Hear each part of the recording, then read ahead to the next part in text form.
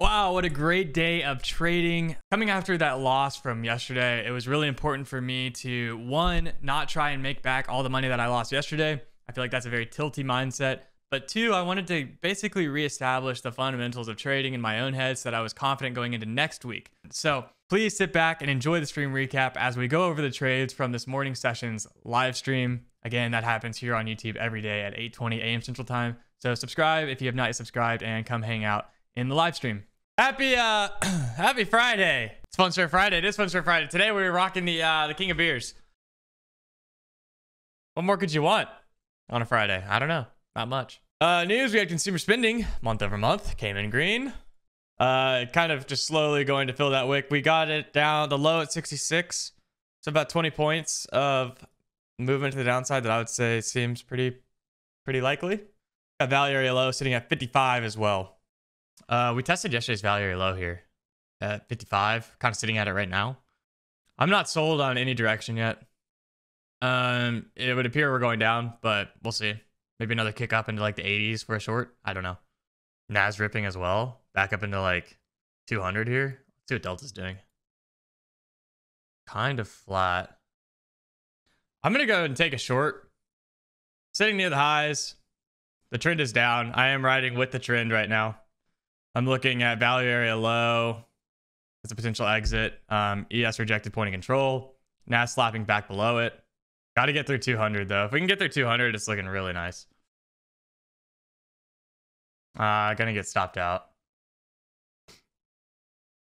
NAS just showing a little bit more oomph than the ES right now.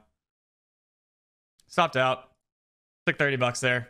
I'm very curious to see if we push this again. Like, I'm actually kind of tempted to potentially take another stab at the 30s.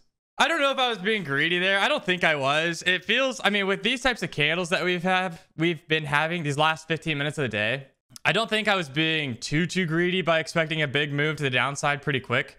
I also don't think I was being, I don't think I had a wrong thought process of putting my stop in break even there. We lock in 30 bucks. It's a whatever trade.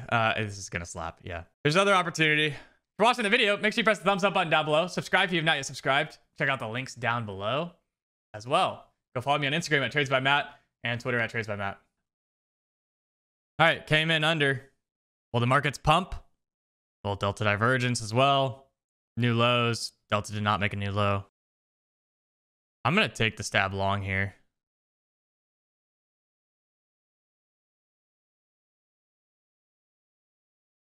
Testing volume at 200.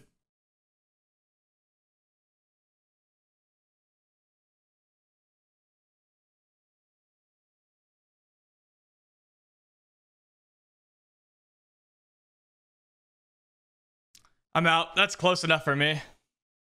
It was very close to filling me out. Not quite. And I'm not gonna let another one just like slip away. Like, I would have gotten filled out right here at 27. The running here looks good. I mean, Delta looks good, but I let that last one kind of slip away, and I'm not gonna let another one slip away. Delta not super heavy here. We got the prior high on the ES at 62. Some topside blocks as well on the ES. NAS, we got 75 in play maybe. I actually am not into buying 75. Another 10 points down. I'm gonna go and take the long here. Just bought this wick essentially, the close test of it. Come back up into 94. This little prior range here, short-term range, rejecting it so far.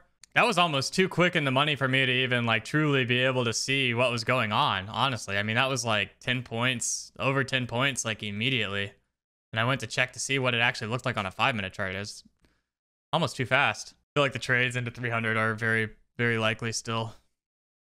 I don't really love a huge kick in Delta like that without a whole lot of price movement following it. Sometimes gives me spooky vibes. Trying to be patient here.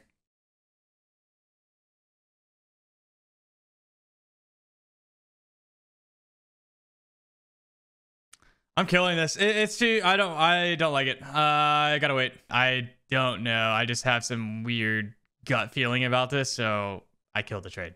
This was that gut intuition telling me to get out for the move to the downside and save myself 20 points of drawdown on it. Another kick up with Delta looking kind of weak. This is where we do define if it's a slow grind day or not.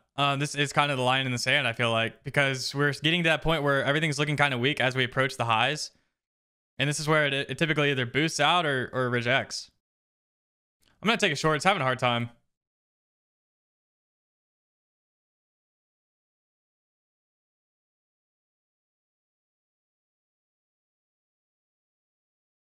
I like this prior open as a potential exit.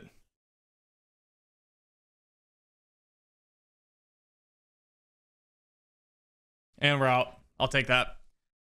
Out at that exit, or excuse me, out at that open, I ended up flushing a little more. Would have gotten filled out there as well, but I'm happy with that. Pretty high probability trade, at least in my opinion. 475 after commissions, 457.